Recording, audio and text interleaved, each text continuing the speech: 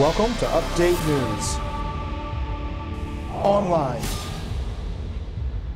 Lillian Lowery, who as the state Secretary of Education was able to secure for Delaware the first race to the top funds in the nation, has resigned to become superintendent of schools for the state of Maryland. She was appointed by Governor Jack Markell in 2009 to help reform student testing, curriculum, and teacher accountability.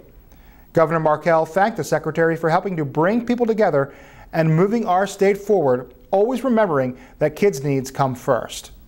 Mark Murphy, the executive director of a Wilmington-based nonprofit organization, has been nominated by the governor to replace Lowery, and his appointment has been confirmed by the Delaware Senate. Murphy, a city resident, currently runs the Vision Network, an organization that operates in 26 Delaware schools.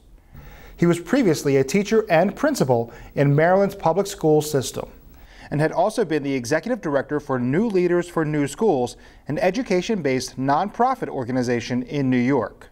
This is Update News.